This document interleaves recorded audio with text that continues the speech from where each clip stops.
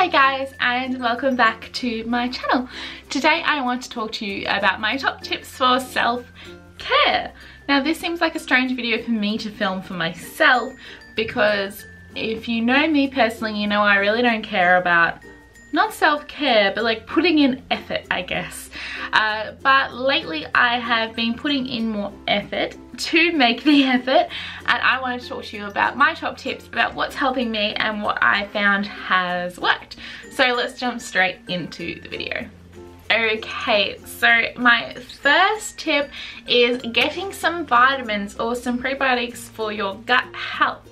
I used to take vitamins all the time because I was told to by my naturopath, but I was taking about 8 a day and I got really lazy and didn't want to be taking that many a day. So recently I came across a company called Mr. Jones. Now this is for the ladies only out there. I specialize in women's health and making them feel and look their best.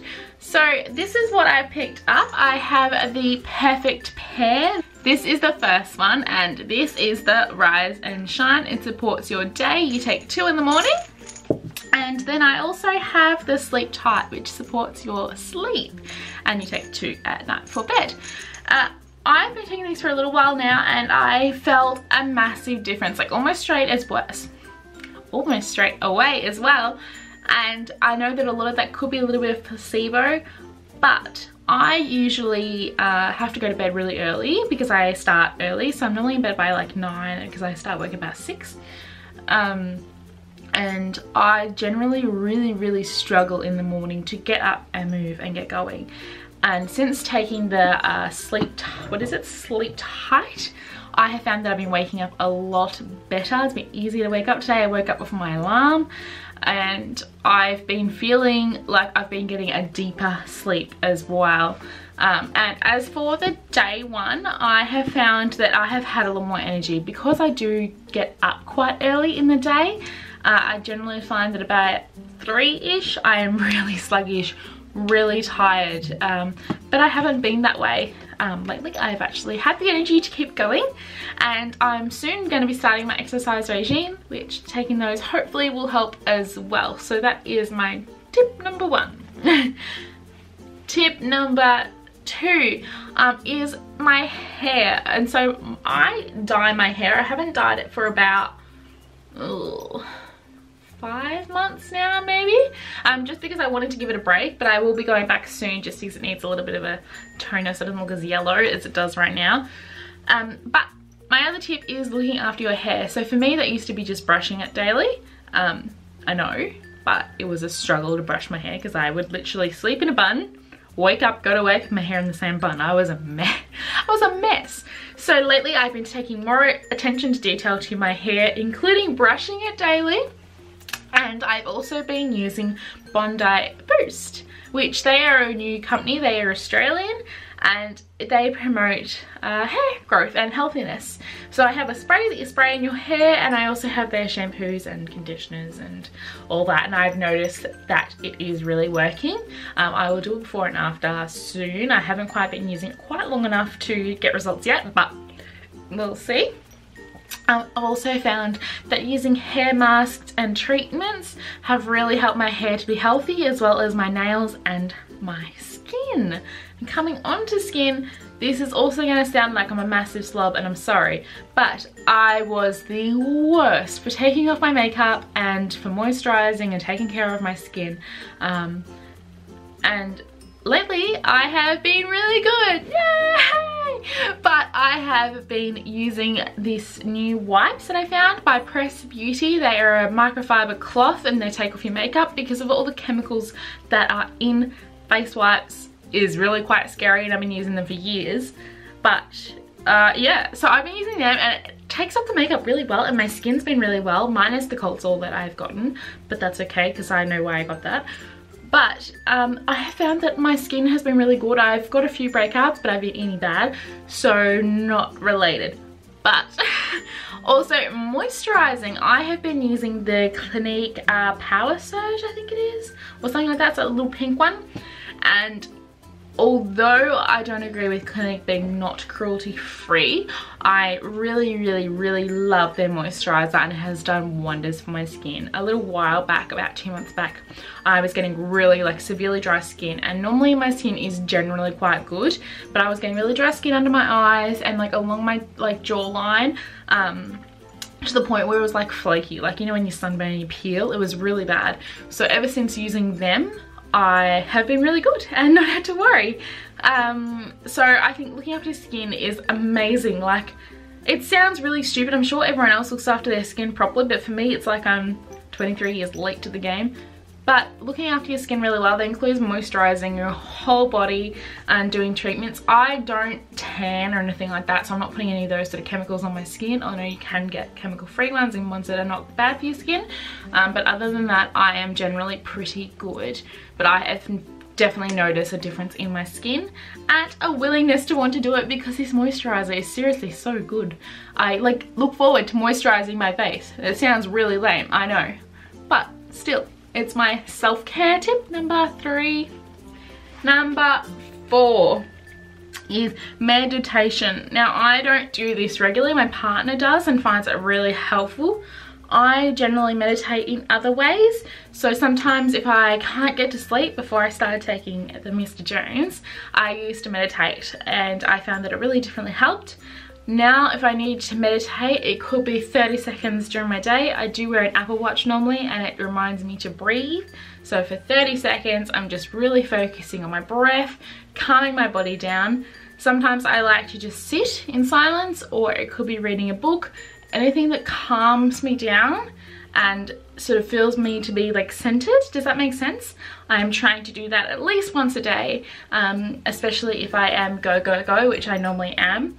I found that this has really helped not only me sort of slow down and appreciate things, but also my mindset, because normally I am just go, as I said, and my mind is racing a million miles an hour, and that's why I generally get cold sores, because I'm stressed and run down. So I've been really trying to focus on that side of things by calming my body down, taking it easy and slowing down just that little bit. And meditation is really good for you as well, to sort of keep in ground with who you are. And number, what are we up to? 5. As I said before, I do go to bed quite early, not only because I'm a grandma, but because I also find it really helps. If I go to bed any later than 10 o'clock, I really struggle to get up in those mornings. And I think getting enough sleep is really important, as well as drinking a lot of water and things like that for your skin and for your body, but really important for your mindset and for your health, so you can start your day on the right track. Also because like sleep is life, so that's why I go to bed so early, so I can get more of it. Yeah. Also, I've got a couple of things here that I didn't realize I was really doing for my self-care, and are not in the, I guess, beauty side of self-care, but my job is definitely something that I have changed recently, or in the process of changing, to help my self-care. I talked about in another video how I had stopped working with a client because of their negativity. That is something that I have done, and next year I will be starting a new role where I will be sort of focusing more on the work that I really do enjoy and makes me happy.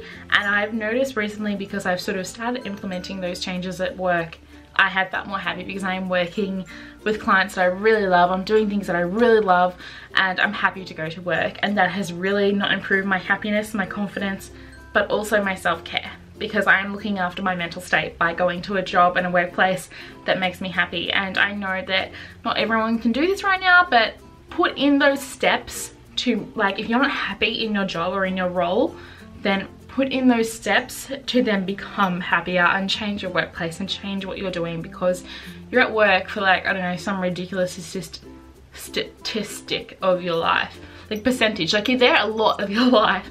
So make sure you are actually happy in your role, because you need to protect your mental health, because mental health is one of those things that has such a big stigma around it, but you really need to look after every aspect of your life, not only your friendships, your relationships, your home life, your money, but your career, where you go and spend most of your time at. So by me doing these things, I feel like changing my job, I've actually become happier, and I'm looking forward to next year where I get to do it full time. So I'm really excited about that. Another thing that I do is saying no to things I really don't want to do. So I am generally a people pleaser. I do like to go above and beyond for my friends or for my family. I probably put them before anything else, and I find that I will say yes to a lot of things, whether it's going out, doing things, going places, a lot more because I want to please them, I want to do it. But I've got to realize that if I'm too tired or if I've got other things on, I need to say no. I need to be okay with that because I need to look after myself, my mental health, and that's just all part of my self-care. Now, it doesn't happen doesn't happen as often as it used to. I've definitely gotten better with saying no, I don't want to go anywhere, I just want to have a veg day, because I do work quite a lot. So on the weekends, if I don't want to go anywhere, I just say no, sorry, which is fine. And I've learned that that's okay. I don't have to say yes to everything. So yeah.